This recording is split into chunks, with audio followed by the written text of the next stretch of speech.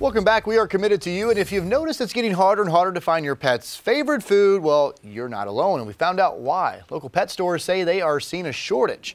Many of you have complained to us about, well, canned cat food specifically. A lot of people upset about that, but it really does affect all pet foods. Fox Carolina's Teresa Bowles talked to a pet shop in Easley with more on how this is affecting local pet owners.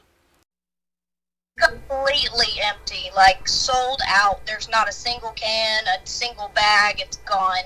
Ariel Ballman has 4 Persian cats. Feeding them is expensive enough, but she couldn't find their favorite brand anywhere. And it's been tearing their stomachs up. I've thought about trying to maybe order directly from the manufacturer, but I'm not really sure how. Easley's Saluda River Pet Store manager Cody McLean says it's not just cat food. We are seeing a little bit more of a shortage in aluminum cans.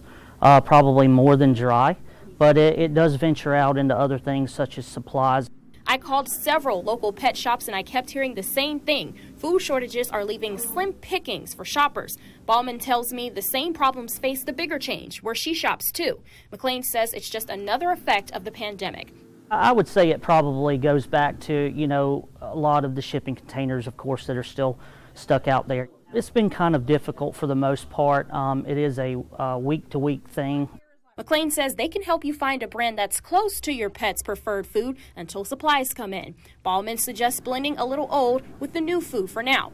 McLean just asks for customers' patience as it can take weeks to get more products in. It's been frustrating. I feel bad for my animals, one, because they're used to something particular and they're not getting it. I treat these animals like I do my own children. We're fighting the good fight, so we're trying. Teresa Bowles, Fox Carolina News. Back. Now, some pets, they're picky eaters, have food sensitivities. It's animals for you. So be careful about introducing new brands to your dog. You should mix it if you have to, your old with the new. Also, you can check food online just in case. You can maybe have it even ordered and delivered before your store runs out.